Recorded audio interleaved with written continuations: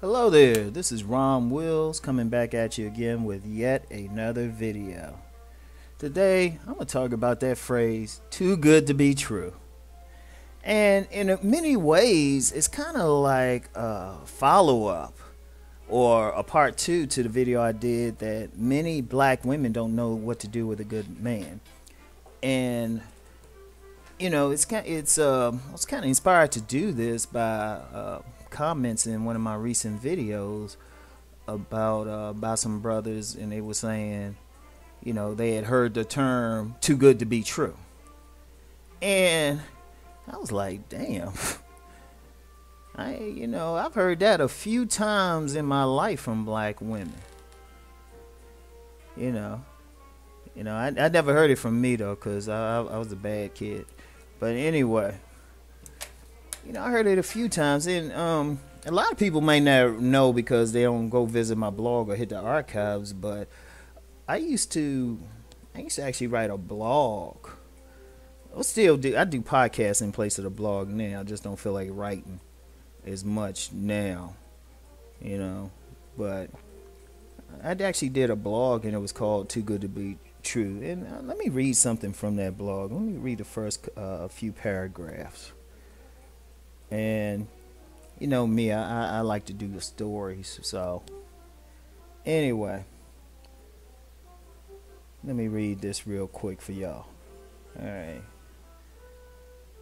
I knew this cat back in the day I'll call Dave.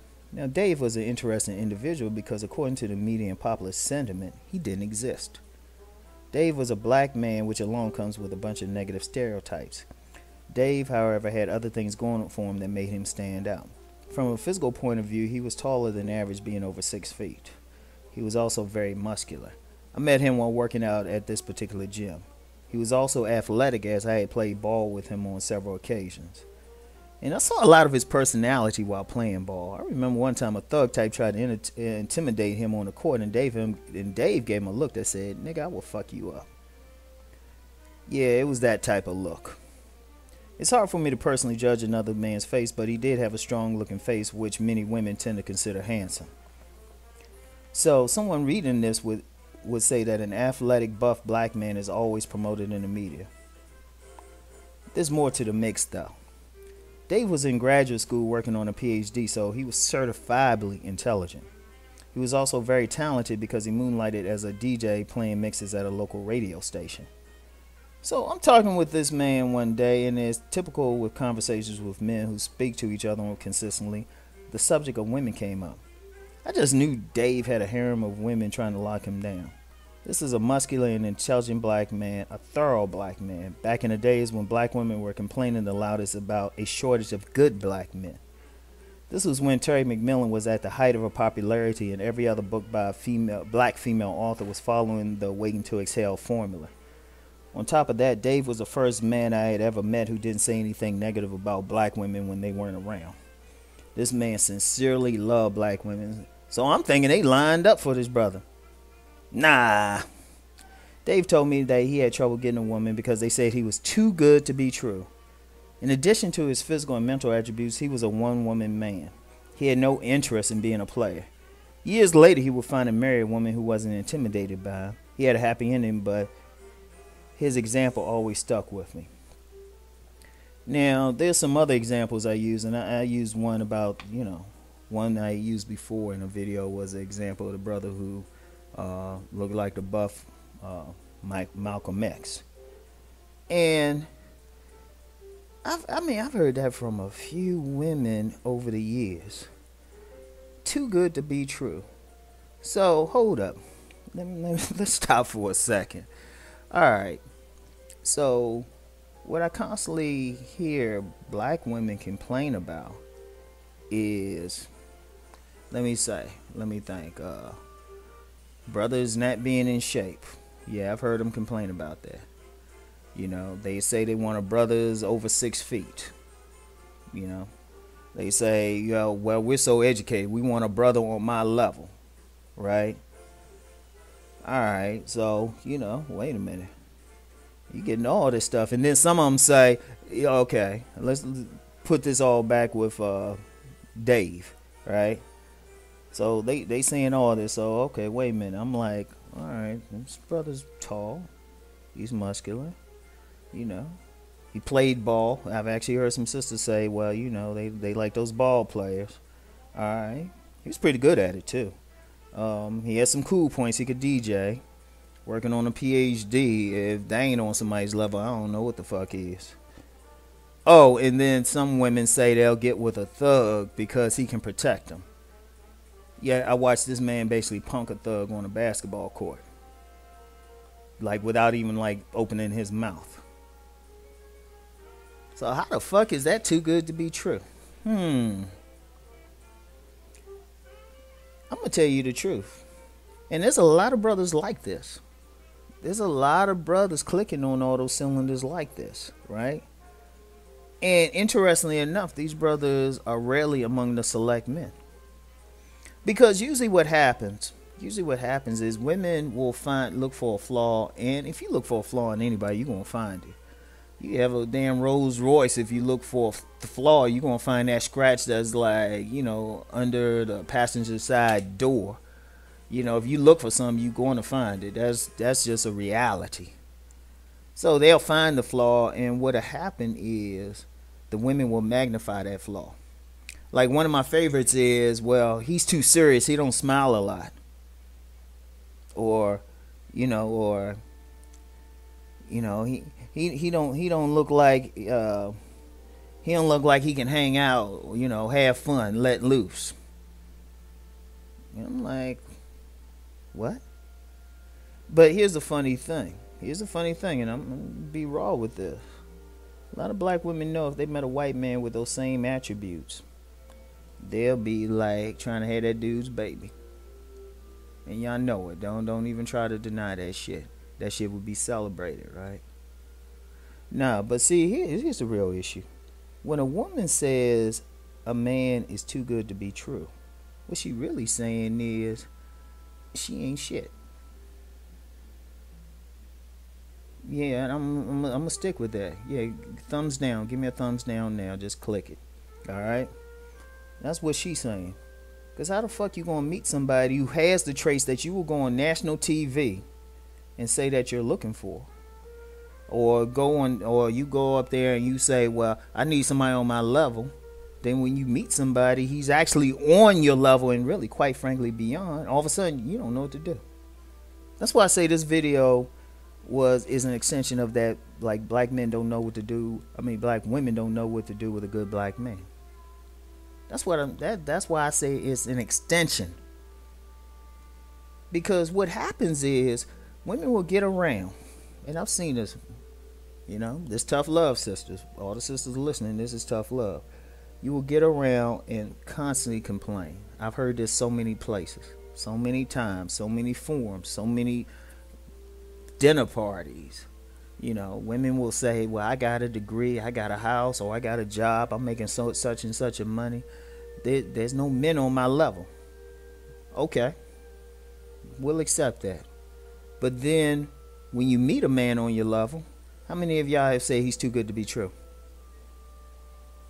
Because that speaks to your expectation. Two, it says to me that once you present it with something, you don't know what the fuck to do. You know, you got that. And then, see, here's the issue too. Sometimes it becomes a case of, you know, once that dude is on that level, or a level that's actually higher than a woman, you know, it exposes that maybe she's not all of that. It exposes her weaknesses. Because a lot of times when women do that whole, you know, on my level thing, that's really a defense mechanism. That's a sign of low self-esteem. If you have to constantly talk about my level, my level, my level, if you constantly have to do that, because first of all, that levels are, what does that level mean to who? What do you own the business? You know. But see, the whole thing is, you're presented with that man, and you think he's too good to be true. So another thing that tells me is you're saying all that to kind of justify why you were single, because then you presented with that man, and all of a sudden, the people that you've been complaining to, they say, well, he's right there, now what? Then all of a sudden, I'm gonna be honest, a lot of women don't want to deal with that man, because then they're gonna have to look in the mirror. That's really what it is. All y'all fellas listening to, understand that, take too good to be true to be a compliment. Because that woman is basically saying her self-esteem can't handle reality. That's one of the reasons why a lot of women will mess with a man who's less than, purposely. Because part of it is a control dynamic. You can't control a man who got his shit together. You can't lord it over him. You don't have any leverage. He's not going to put you on a pedestal. You can't be like, well, I got my college degree. And he can be like, oh, well, yeah, I'm studying for my PhD, or I have my JD, getting my MD. Shoot, got some cats out there, they got 4 and 5 degrees. But see, the woman she can't deal with it then. And see, that's a big problem I've seen in these relationship forums and dealing with all of this. Women complain. They complain that there's not enough good men, or that men aren't on their level, or men aren't educated. Okay, if that's the case, right, that means every man who has those things that you say you want, they should have women coming out the wazoo. Yet many of them don't. Many of them don't, even if they're conventionally handsome. So, I said I was going to start doing shorter videos and stuff, because, Rom got other things to do sometimes. But, for the brothers who've heard Too Good to Be True, I'm tipping my chalice up to y'all. Seriously, raising it to y'all. That means you're doing something right. Think about it. I want y'all to think about that. Forget about what the women are doing and stuff. Like, they need to look in the mirror right now. For the men, y'all doing something right. And you need to keep going. And if that woman's intimidated by you, she ain't gonna do you no good anyway. So, like I've said in a video, it's like, you know what? I said that in that one of the Educated Lane videos. It's not a bad thing if a woman steps away from it, because she's really saying that she will not be an asset to you. Because here's the thing. If a man got it going on and that woman does not have the esteem to deal with you, she's going to do whatever she can to sabotage your shit, to bring you down. In fact, y'all might even notice that. That's why, someone, they meet somebody, and this ain't necessarily even a black thing. This happens across the board. I've seen this across the board. You see that man look like he got everything going on. So, people automatically ratchet it up, say, well, there got to be something wrong with him. They looking for the flaw. And you can't be in a relationship with a person like that, because you ain't going to have any peace. You could say it's like warm outside. She's looking for the flaw in that statement. It's like, damn.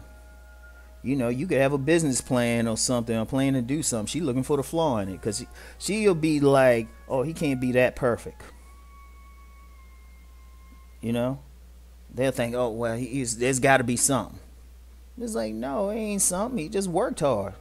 Who's to say somebody can't be it, who can't, decide they want to play sports, get their bodies right, but then get their minds right? Who's to say that can't happen? There's plenty. I'm going to tell you, there's men know this already, and it's for the women. There's a lot of brothers out there who really worked hard to be on all cylinders. I mean, they work hard, to be on all cylinders. So, get out of that, low expectation having, too good to be true thing, because that's what it says. For the women listening, that y'all really need to heed that, because what it's saying is what you really saying is you don't expect to get something that good, and that's what it is. It's nothing but projection. It's nothing but fear to even say something like that. So the women need to check themselves and look in the mirror why they would even look at somebody and say something like that. Fellas, like I said, if you hear it and the woman says it, run from that woman because she ain't ready. Look for the women out there. There's some women out there who checking for you. For the brothers who ain't trying to cross over, there's some black women, they can handle it. They ready. They know what to do. You know, you might be looking for them a little hard, but it's better than putting up with some bullshit. You know, in the meantime, just keep working on yourself. Keep doing what you're doing. Look at it like this: if they saying you too good to be true, shoot, work to be super good to be true. So that's how we're gonna deal with that. Anyway, y'all, that's it. Man, brother, it's college basketball season, so you know, like I said, make these videos a little shorter because I watch college basketball. So yeah, we gotta holler later. Anyway, peace.